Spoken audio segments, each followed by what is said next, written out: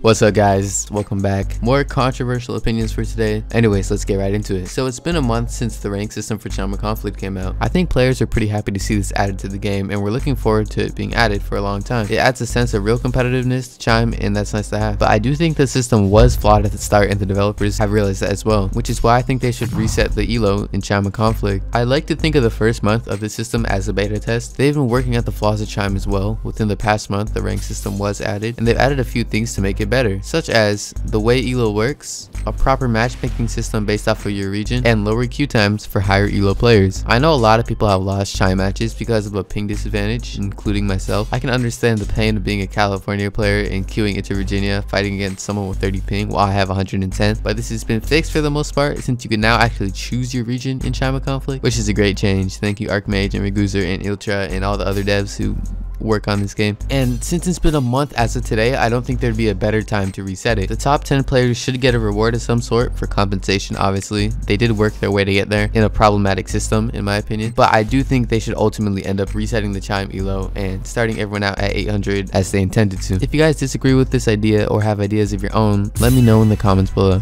And if you did end up enjoying the video, please subscribe. Only like 1% of y'all is subscribed. I'm trying to get that number up to like at least 3%, and that's it. Bye. Have a good day, a great day, and a fantabulous day, and an amazing day.